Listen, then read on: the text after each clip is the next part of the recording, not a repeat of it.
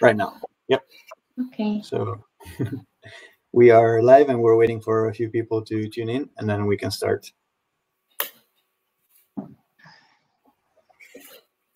Maybe we can. Nope.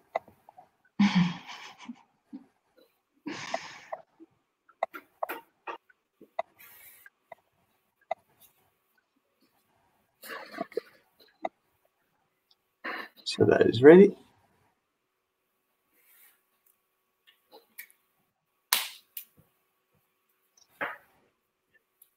Aspetta che faccio una foto.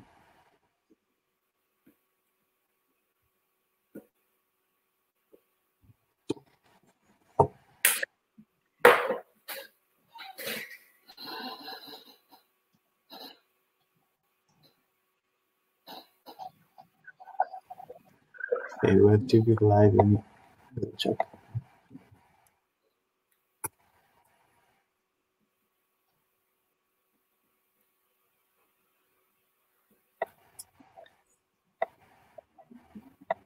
Hello, everybody who's tuning in. We will be starting in a couple of minutes. We're waiting for a few people to arrive.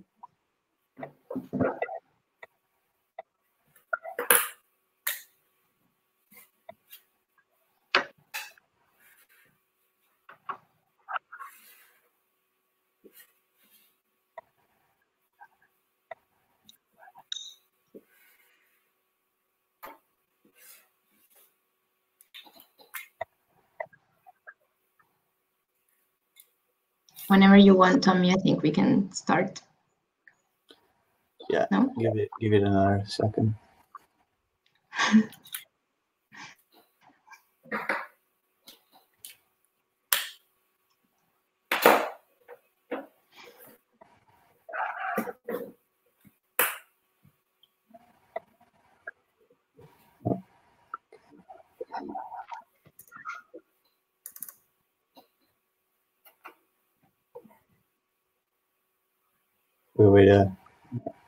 We can leave this. Do you see the other participants or?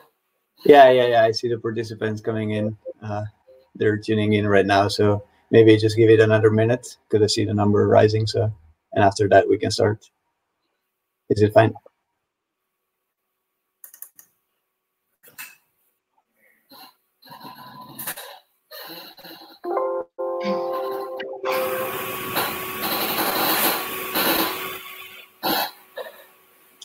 Okay, so I think we can begin and then people will tune in. So welcome everybody.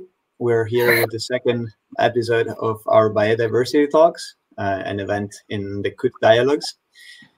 As always, we would like to thank our host and to thank you for tuning in. Cecilia will introduce our guest pretty soon. First, before we start, a few housekeeping rules. So if you have any question, as happened last time, just type them in the box and we will collect them and ask them during the interview or at the end of the interview. This meeting will be recorded and then it will be uploaded to our channels so you can watch later or share it. And being said that, thank you for being here. And Cecilia, if you'd like to introduce him. Yeah. Then good afternoon, everybody, again, and thank you very much, Professor Rik Leemans, to be here with us. And after a quick introduction of our guests, we will then dive into our questions. And so Rik Leemans is a professor at Wageningen University and studies ecosystem, biodiversity, ecosystem services, environmental change, vulnerability, and sustainability. I personally had the chance to have him as a professor in a course that introduced me to the topic of climate change in the global context, and that was really eye-opening for me. With his academic experience, he contributed to the most important international science policy assessments, such as the International Panel on Climate Change. For those who don't know, the IPCC provides policymakers with scientific knowledge on climate change, its implication and potential risks in the future. Rik also contributed with UNEP at the Global Environmental Outlook at the Millennial Ecosystem Assessment. Also, he represented the International Council for Science at the latest developments at the UNFCCC between 2011 and 2016. And last but not least, he is also the founding editor for scientific journal Current Opinion of Environmental Sustainability, and leads research projects worldwide. And he's especially interested in inspiring young scientists. So thank you again. If you want to add anything, feel free. But otherwise, we can just dive into the first question. So within the environmental debate, climate change has been predominant in the past years. And while biodiversity loss has been almost overlooked. However, these two crises are deeply interlinked, and we cannot talk about biodiversity and not talk about climate change. So recently, an interesting article was published on Nature, the website, regarding the pace of biodiversity loss in warming climate. And we ask ourselves, we will see an abrupt loss in biodiversity worldwide, or will it be all spread over time? And therefore, we want to know your opinion on the issue, and also if our current effort and policies aimed at limiting the increase of temperature below 2 degrees, is it enough? Thank you very much, Tommaso and Cecilia, for the introduction. I'm often being called a climate scientist, but I'm not. I'm very much an ecologist, and I like biodiversity, and I like to study biodiversity. But as you said, it's very strongly related to climate change. Climate change is one of the drivers of the decline in biodiversity. But also, if you look at biodiversity decline, there are many others. If you just think, when I was born 60 years ago, we were only with 3 billion people. At the moment, 60 years later, we are with 7.5 billion people. That actually is only a 1.5% increase per year. But those 7.5 billion people consume much more per person than the 3.5 or the 3 billion people when I was born. So it's also the consumption. The population has over doubled, but the consumption has increased tenfold. And the consumption means that we actually use a lot of resources. We use a lot of land. And if you think about biodiversity, biodiversity takes sunlight, put it in through plants into carbon, and all the sugars and all the starches and all the food we actually create. At the moment, we use, or we, that's humanity uses already almost half of all the plant material that is produced every year. So we have an enormous impact. And if you just think there is more domesticated animals, especially chicken, than wild animals at the moment. And so our society with the domesticated animals, with agriculture, has actually moved into the areas of biodiversity very strongly and reduced the natural habitats of many, many species. And that's very much the decline in biodiversity. But at the same time, that change of the last 50 or 100 years, or maybe 6,000 years from the onset of agriculture, has created a society which is richer, which is better fed, and has more resources than 50 years ago. From my youth, I still remember some very, very big famines, Biafra, etc., etc. At the moment, we have very few famines. Yes, people are poor. Sometimes people are underfed, but it's a much smaller group of the total population than 50 years ago. So we have made an enormous progress, human-wise, but at the expense of biodiversity, at the expense of climate change. And we see the atmosphere as a very big waste dump or sink for CO2 and other gases. And that's creating the climate change problem. So there's very much the part. Now, if you look politically to climate change and biodiversity, and maybe I could get my slides there, the second slide especially. There's the Climate Convention that was established in 1992, and the objective of the Climate Convention is to stabilize greenhouse gas concentrations in the atmosphere. So there should not be an increase, it should be stabilized. And that stabilization should be at a level that would prevent dangerous anthropogenic interference with the climate. So no natural interference, just the human factor should be non-dangerous. And I spent about 5-6 years of my career on explaining that word dangerous. What is dangerous? What for me is dangerous is probably exciting for Cecilia. I will never jump with a parachute from an airplane, but I will cross the Atlantic Ocean in a small sailing boat. That's not dangerous if you prepare well and if your equipment is right, etc. So dangerous is not a scientific term, it's very much a political term, a personal choice term.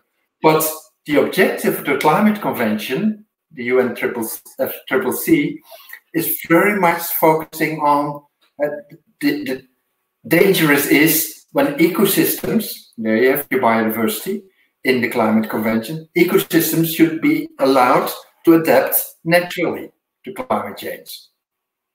Now, what is that? How fast should the climate change go to actually allow for that? Food production should not be threatened. To actually support the growing, more rich population. And the economic development should proceed in a sustainable manner. So that's very much the objective of the Climate Convention.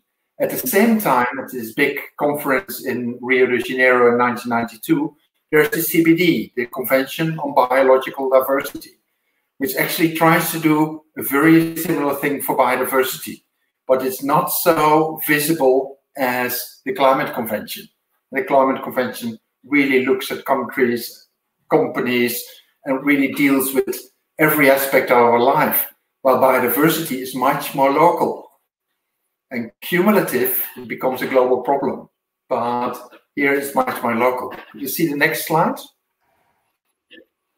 And if you actually look at 2015, where there was the big Paris climate summit, there was some success. The leaders, the political leaders really made a selection. Dangerous climate change is the climate change larger than 2 degrees. So, and some of the countries, especially the low-lying island states, said, yes, but 2 degrees is too much. Sea level rise will threaten us. It should be 1.5 degrees. So that 2 degree number, that comes actually from science. So a lot of the people listen to that. Next slide, please. So if you look at some of the science, and there are the scenarios of the IPCC, there are the scenarios, what you see in the line with the little red line is actually the observed temperatures. Then there's the dotted line 1990, and the observation, of course, go on for another 10, 15 years. And then there are the scenarios. And these scenarios depict different worldviews. If everybody is driving a big car, an SUV, you're on the top of the gray area. If you go down and go to a medium car, you're on the yellow line. If you go to a Toyota Prius, you're on the red line. And if you travel like most of our students in Wageningen, you're on the green line because you use a bicycle. There are no emissions there. So that's the spread. It's very much different energy systems, etc. And the other figure is very much the reason for concern figure. And this is one of my figures where we focus on what is dangerous. And we actually made a traffic light, green, yellow, red. But then everybody saw green as being safe, which we didn't mean. We meant little risk. So we actually remove the green color and change it into white, meaning little risk. But you also see in this figure, there is actually no sharp boundaries. There's a gradual movement from white to yellow to orange to red. So scientifically, it's very difficult to actually indicate where these danger levels lie. But the first one, next slide, the first column very much focuses on biodiversity. Biodiversity is very vulnerable for climate change. And there are some ecosystems in this world, like the tundra in the polar areas, or coral reefs in the tropical areas, which are extremely sensitive for higher temperatures. Coral reefs bleach, and then there is ocean acidification, because the oceans absorb CO2 and become more acid, and that really reduces those calcareous organisms. The tundra is getting warmer, permafrost melts, etc. And of course, the polar bear, its habitat is the ice, and the ice is very quickly melting. And then there are several crops, like grapevines, which is sensitive. And one of the most sensitive crops is actually coffee. Not a Robusta coffee, but very much the very nice Arabica coffee. They need a very specific air moisture, etc. So maybe in 50 years, getting a very nice Italian espresso coffee will be difficult. You have to go to Starbucks. Now, I don't like Please no. The Robusta there. And so it's every ecosystem, every species has its own response to climate change. And if you look at the bar, we actually say we already see negative impacts on biodiversity at the moment in the world. We see coral reefs are bleaching. We see the decline in habitat of the polar bear, etc. And we see shifting tree lines, etc. So we really said, at the moment, the bottom line, 0 degrees warming, there is already a risk. And that risk increases and becomes dangerous, red, at about 1.5 to 2 degrees. There's the link to the Paris Agreement. We have the next slide. Yeah, I just wanted to say that maybe the worries about coffee will make people more receptive to these tragic changes.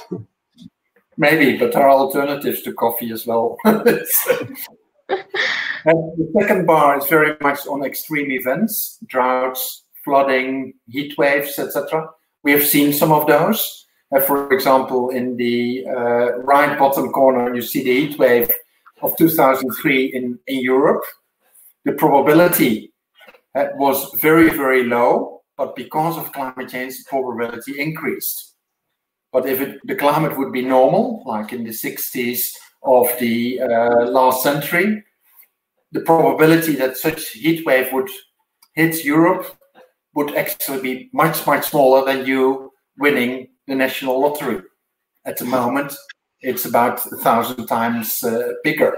And so there we have a very similar vulnerability. Danger is really start with 1.5 to 2 degrees. The third bar on the next slide is very much the regional impacts. And here you see in the bottom pictures, the emissions are created by developed countries. And the countries are scaled here according to their emissions. But the impacts come mostly in the developing countries, whose economies are very much depending on climate-dependent sectors. And so there's a very strong regional differences. And some regions actually have positive impacts. Putin didn't want to sign the Kyoto Protocol because climate change was positive for Siberia. Now then he learned that a lot of the permafrost would melt and that would be negative for all the oil infrastructure, etc. So he signed it finally, but initially he thought that would be positive. So there are positive and negative impacts, but generally the negative impacts dominate. And the last two bars on the next slide are very much the tipping point. things which probably will not happen, but if they happen, they have very big consequences, like the melting of the West Antarctic ice sheet, which is a sea level rise of over 10 meters, the ocean currents, which will put Europe into a roller coaster, making it colder again suddenly, and the fourth bar at the global issues like sea level rise and the impacts on the economy. So this figure, we call it the reason for concern figure. It has got a nickname. It's the burning ember diagram, and that has been one of the scientific rationales, by putting all that literature together of all the impacts, both simulated impacts as observed impacts, to actually motivate the climate agreement of Paris. And the figure was updated just before Paris. And if you look at the update on the next slides, you actually see that they added a color. They added the color purple, which means very high risk. So it's beyond dangerous. And again, in the first one, you see the ecosystems. It's very much, there is where a lot of the impacts will happen. And beyond 2 degrees, ecosystems cannot adapt naturally. That's very much given in this figure. And the others, you also see some of the purple, but you also see that the red has been coming down in this figure. So between 2000, when the original figure was made, and 2015, when this figure was made, we actually believe that the world is not as robust to climate change, but much more vulnerable to climate change than we knew 50 years earlier. And in the last report, the 1.5 degree report, which was a response to the Paris target, they used the figure again, but then actually, could I have the next slide, Tommaso? And they actually added the age and a medium to age confidence limits. How strong do all the scientists agree? Is there consensus that this figure is actually right? So it's a measure of some of the uncertainties in there. And they added, next slide, very much the different sectors. So they made a bar for coral reefs. They made a bar for mangroves. You see, coral reefs are much more vulnerable than mangroves. They looked at fisheries, they looked at the Arctic region, and you see all these different vulnerabilities. But the discussion in Paris very much showed we have to look at the most vulnerable societies, the most vulnerable ecosystems, and that's why the 2 degree target is so strong. Beyond 2 degrees, it will be very difficult to actually adapt to climate change, or adaptation becomes extremely expensive, and mitigation maybe gets more benefits and is cheaper than adaptation. And so it's that balance which is in these figures there. Thank you very much for this overview that was very, very relevant. And so you talked about, like, so we basically have an answer. So beyond 2 degree, ecosystem cannot adapt naturally. So I think this is a clear take-home message, let's say. So you also talked about the word dangerous and how hard was it to define dangerous, and how dangerous in a science assessment is much more a political word rather than a scientific, because it cannot be scientific, the word dangerous.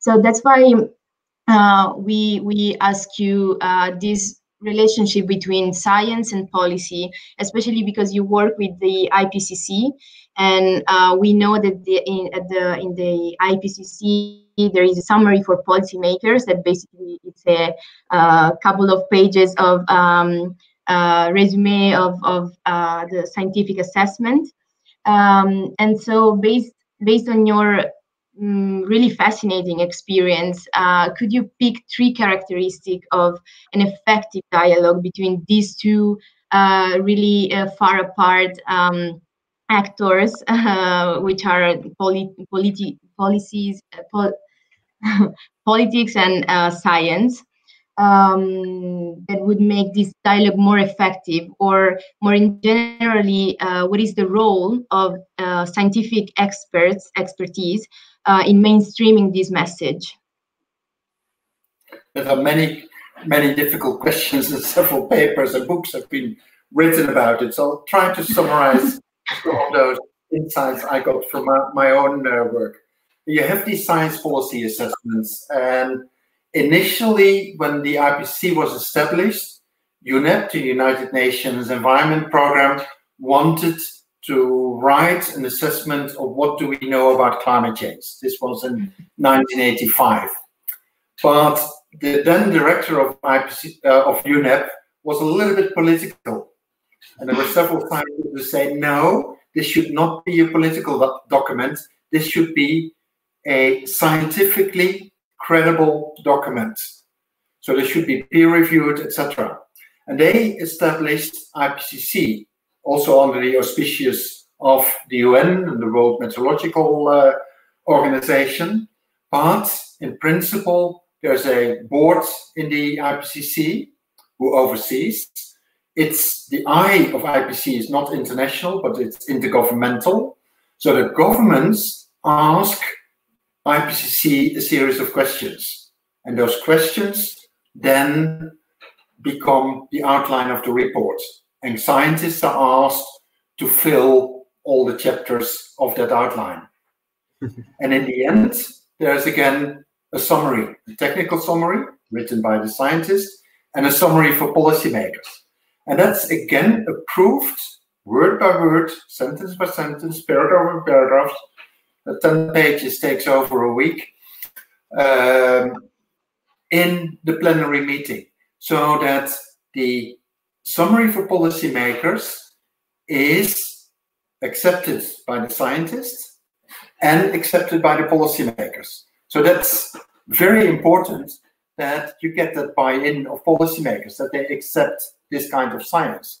And sometimes there have been controversies of the history of the IPCC, controversies like the hockey stick diagram and some of the science which was pushed much too hard and was not robust at that time. Turned out to be very robust 5 years later in the next report and things like that. But that's very much the essence of the science policy assessment. It's credibility, legitimacy, so you make it for somebody and they should actually accept it. And that's also done by the Global Biodiversity Outlook. That's done with the Millennium Ecosystem Assessment. And the credibility is extremely important. So I think those assessments is a good way of science policy assessments and of a dialogue. But an IPCC report is about 5,000 pages with 1,000 words on each page. No prime minister will read that. So they maybe will read the summary for policymakers, but those 15 pages are also. So you also have to have local information. I talk to policymakers in the Netherlands. I talk to international policymakers as a representative of the International Council of Science. I actually gave every year a lecture to the UNFCCC on the latest insights in the science. I did that together with IPCC, and IPCC had to actually stick to its procedures. They could not tell anything which was not reviewed, and I could tell anything. Now, I can tell you some stories, but I won't. But those dialogues are extremely important, and I can tell one. One of the pictures we once showed was the CO2 which was used to actually create a product. Okay. A lot of our products are made in China, and China is at the moment the country with the highest emissions. But then we actually looked at it a little bit differently. Normally you look where the emissions are emitted. That's the country which gets these emissions. But we actually say, yes, but that's not fair. You actually have to allocate the emissions to the country where the products are used. that actually meant that Chinese emissions went down 40%, and European emissions and American emissions went up quite considerably. That's the only time in that lectures I was booed by the developed countries and hate by China. But that's very much a discussion. It's a global problem. Should we distribute emissions where they come from, by countries, by people, by generations, etc.? And you really want sometimes to kick that discussion and not sit within these straitjackets of country boundaries. So we also did quite a lot of projects where we had stakeholders. For example, we did a big science policy dialogue with our integrated assessment model image before the Kyoto Protocol. There we selected the negotiators from European countries and developing countries and the low-lying islands. We didn't invite the US because then the conflict between Europe and the US would be in the middle of the table and you won't get a dialogue. And we wanted a dialogue between the modelers, the scientists, and the community. And at a certain point, they were very much interested in our models and all our scenarios. We were very happy. But at a certain point, Kyoto came closer. They said, no, but your models are always focusing on 2100, these long-term scenarios. And we said, yes, but if we focus on 2000 or 2010 or 2020, the scenarios are all very similar. It's in the beginning of all the trends. Yes, but they said the Kyoto Protocol is actually setting the target for 2010. There was a discussion in 1997. And then through that dialogue, one of the negotiators really came up with the idea, can't we make a tool that takes the long-term targets to 2100 and link them to the near-term activities? And that became a safe landing tool. We call it that way just because if you go down too fast, you crash your airplane before the runway. If you go down too slow, you crash beyond the runway. And so you have to have a certain speed and a certain slope to land safe. And that gives windows of opportunities in there. And that was never scientifically published. That was immediately taken by those negotiators to the negotiations in Kyoto. And we were made famous overnight with that new tool. But it came from the negotiators. We would never have thought about it as scientists. So there are a lot of those kinds of dialogues. We actually talk together. And I think what's very important in those dialogues, if it's a science policy dialogue, in the assessment or in research, you actually, as a scientist, have to adapt to the needs of your stakeholders and to their issues. And you have to be aware that those issues change over time as well. So if the Prime Minister gives me a lot of research money to appoint several PhD students for 4 years, of course I'm very happy and they will do great research. But if I address one of his questions now and give the answers 4 years ago, he will say, sorry, that's my question 4 years ago. I have moved on. And so you have to have that continuous dialogue with policymakers to actually make a difference. And that's on all levels. That's nationally, that's internationally, but also in a local municipal or with NGOs, etc., etc. I think, yeah, that definitely does. And building on what you just said, I like to bring in some question from the public, because we were talking about the dimension of the issue, which is local, national, and then international. But at the international level, the entire regime for biodiversity, the environmental regime, is highly fragmented. So one of the questions that we have is, instead of continuing in working in these silos, is there a need for a single MEA that will include everything, or there is a need for more cooperation? Now, in my talks to the UNFCCC, I've often pointed that you have to do more with biodiversity. But there are silos, unfortunately, in the different departments, in the different governments, in the different UN conventions. And it's very, very difficult to move one responsibility to the other or let them collaborate, also because they have different agendas. I think climate, because it's a very similar problem using the fossil fuels, has to be reduced at the international level. It's a relatively simple and straightforward problem. Biodiversity links to how we use the natural resources. It's a local problem. But because we use them everywhere in the world, it becomes a global problem. But how to actually deal with it and deal with the needs of the people, you have to look locally. And cumulative, you can actually solve it. But it's much more difficult, and you don't get that strong visibility. There is also another comment, and it's really related to exactly what you said right now, that climate change and biodiversity are, as you said, intertwined in nature, but not in international environmental law. And so Chiara asked if we need an agreement that integrates the two issues together, or there is another way forward. Now, I don't think we need an agreement to integrate them very specifically in one of those UN conventions. They have been dealt with separately, but such an agreement already exists. It's the Sustainable Development Goals. And one of the Sustainable Development Goals focus on climate, one of the Sustainable Development on marine ecosystem and biodiversity, on terrestrial ecosystem and biodiversity, on food security. So biodiversity and climate change are intertwined in several of these Sustainable Development Goals.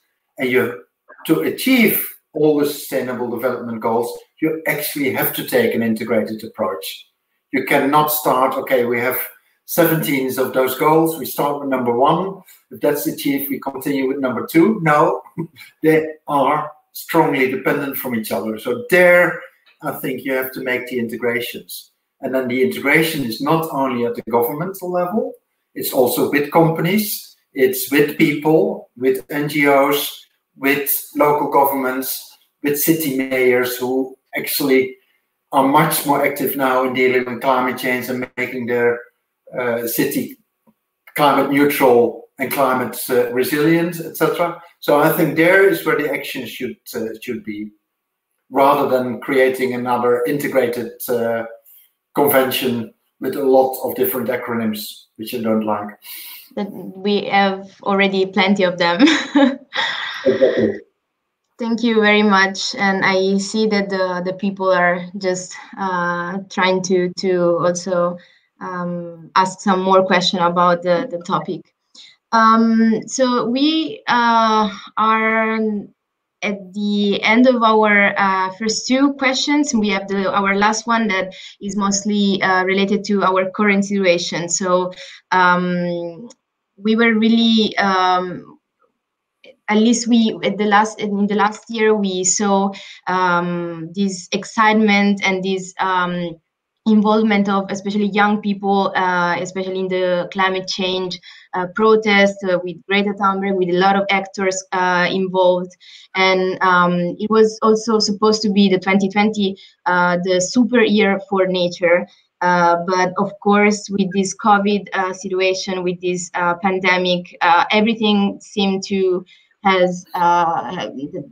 everything seemed stopped, and therefore we were intrigued by this relationship between nature and humanity, or like human in general, and how do you think this global pandemic has affected our understanding of human and nature, and therefore the relationship between the two? If we are gonna expect a change in this perception, or maybe a worsening of the, I don't know, it's just, we were thinking about especially in relationship with the pandemic?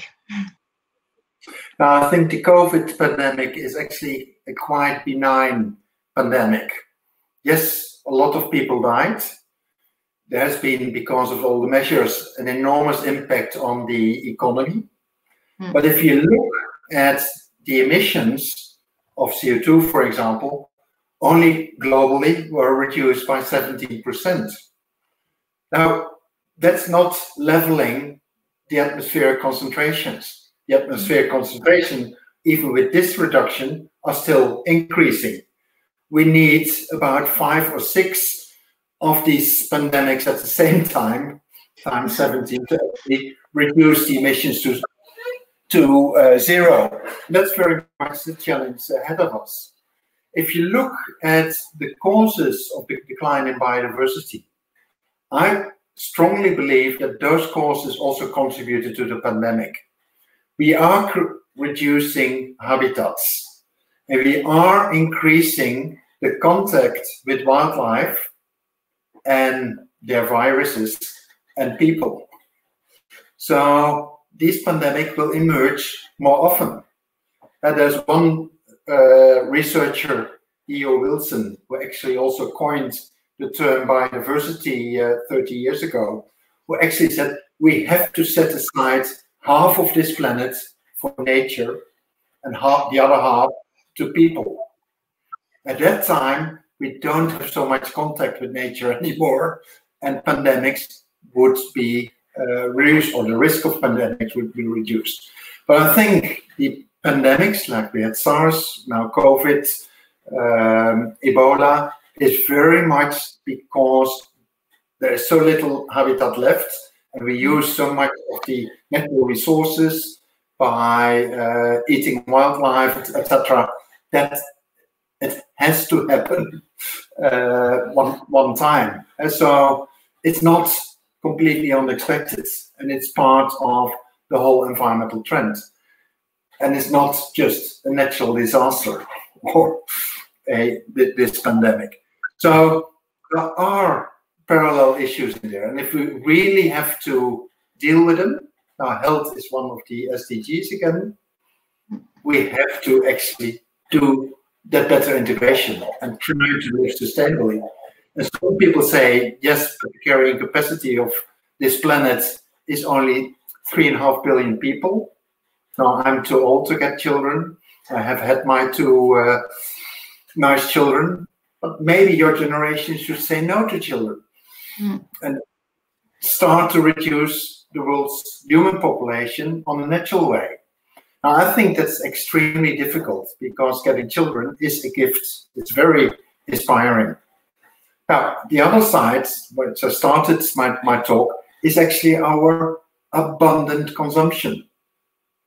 And the number of people doubled in the last 50 years, our consumptions increased tenfold. So we have to reduce consumptions. We shouldn't buy more and more clothes, travel more, etc., use more fossil fuels, etc. We should start giving these kind of lectures to each other. We should start playing music to each other, reading poems, etc., etc., and make an economy not on resource use, but on emotions and non-resource assets, etc. It may be difficult, but we have to actually change into that sustainability direction. Yeah, and one of the thing that came out of the pandemic is, well, it has been already created as a concept, the concept of One Health, which takes into consideration the environmental health, human health, and also other social factors. Because I think if there's one key takeaway from this talk is that we can't deal with one thing without considering all the externalities of it. So I've been following the Convention on Biological Diversity. They're developing the new plan for the next 10 years. And at the beginning of the discussion, this health component was not there. Right now, the co-chairs who are in charge of leading this process actually made a strong statement regarding including it. We know that the COP26 on climate change has been moved to next year, November, which is quite surprising because they postponed it for an entire year. And since the majority of our public is Italian, Italy is one of the co-hosts, in case you didn't know. But do you think that this One Health approach could be applied also in that convention? And that would be the bridging theme. Probably, yes.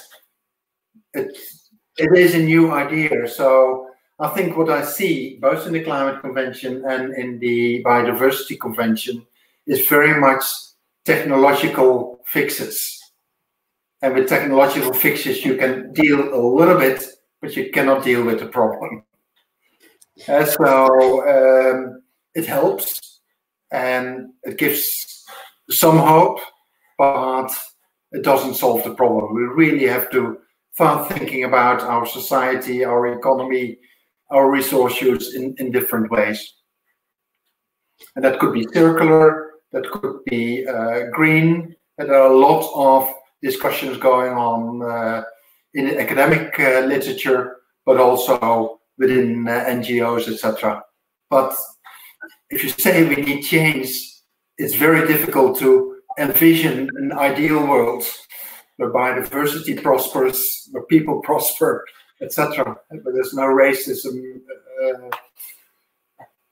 I see some contours, but I don't know how to fill it in. And then the big discussion is how to get there. Yeah, that for sure. And the scenario right now is not one of the brightest, let's say, seeing everything that's been going on in the past few months. But hopefully there's this is a breaking point and it leads to something positive.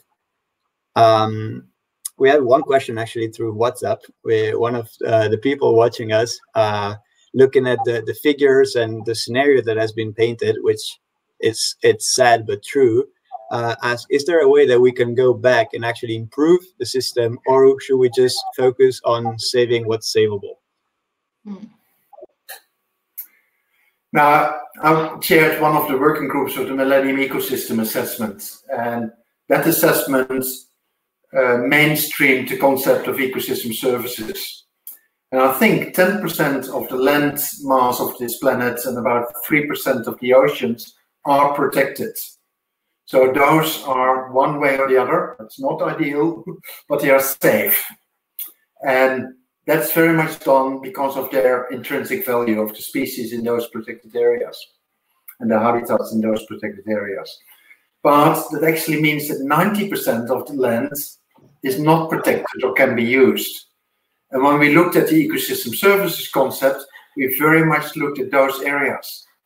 Mm-hmm. Land provides multiple services, multiple products. You can have food, you can have fiber, you can have shelter, you can have beauty for tourism, landscapes, etc., especially Italian landscapes. And so there are multiple ecosystem services in there and multiple uses. But generally, we only value with money the production functions and not all the other functions. So we are thinking, and maybe it's a little bit naive, to actually, if we can put value to all the other functions as well, people will start managing them. That would be carbon sequestration, could be slope stability, etc., etc. So that's very much in that discussion, but it is also a technical fix. So now, with the corona, what you see there is actually that an enormous amount of money is spent to keep jobs. But a lot of those jobs are in industry you actually don't want to have. The fossil fuel industry, the airplane, the carrier industry, etc., etc.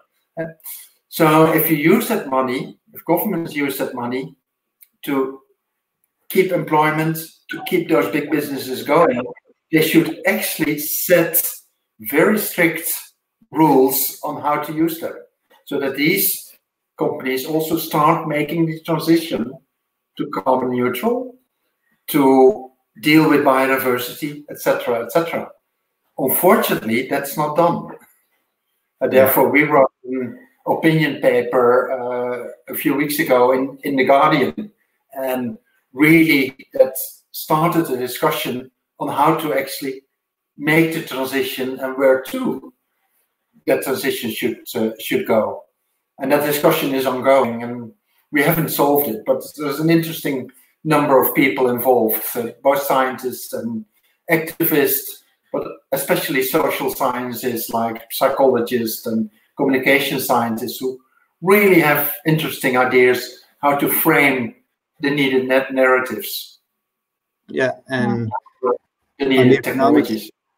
On the economics of biodiversity, I don't know how many people know this, but towards November, the Das Gupta review should come out, which is trying to have a comprehensive, giving economic, describing biodiversity in economic terms. So that could be a tool that the governments can use. That's, again, a technological fix and not one of the fixes that you were advocating for, but it's still one way to convince, let's say, a certain segment of the population that this transition is needed. Like, we need to shift to avoid the deep purple scenarios everywhere. But that's very much what we also do in our research in my group in Wageningen. We call it ecosystem accounting, and Lars Hein is leading that, and that's actually making progress, and it really puts a number on biodiversity and natural resources, which can be used in the national economic accounts to compare if actually the natural capital in a country goes up or goes down. Yeah.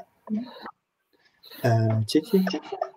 Yeah, no, I just had a reflection, let's say, because you said that especially with after this pandemic, there are many people with many ideas about the kind of rebuilding our economy and all these really interesting and way forward. But do you really think that there is a chance for a new green wave, let's say? Because I don't know. I don't know if it's a common feeling of especially politicians to build back our economy in a more sustainable way, in a greener way. I think I don't want to say it, but I feel that it's a little bit naive, because I also feel that now economists just want to reshape themselves in the best way possible and in the quickest way possible, and I think they will only be rebuilt in with the same structure that they had before. And so I don't know if this new development will be in the sustainable way.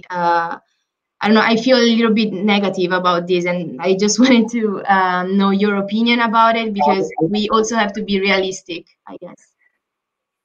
Yeah, but what's realistic? Is realistic optimistic and make a transition, or is realistic conservative and not making a change? So realistic, I find a very, very difficult word. Maybe even more.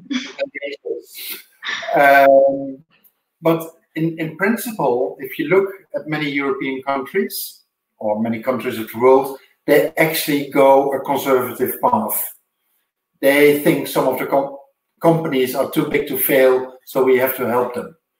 A lot of the money spent is actually not going to the companies, but going through the companies to people, to employ the people and to get job security. You can question that as well. Should all the companies be saved or not? Or all the jobs be saved or not? But I see a development at the moment at the European level within the EU. They have really set the Green Deal. And there's big discussion by the EU commissioners and the EU Commission that the Green Deal should actually get more money to make that transition and to deal with the corona crisis. So there are, on a high level, pushes in the right directions. But at a lower level, there are a lot of pushes in the wrong direction. So I don't know what the outcome will be. And I definitely hope there won't be a delay in climate policy, there won't be a delay in biodiversity policy, because dealing with those issues is extremely urgent. We have delaying them already 85 years. Yeah, I mean, are you positive about this change within 5 years? I don't know. Like, ask me in 5 years. Okay. That's a great answer. Are there other questions?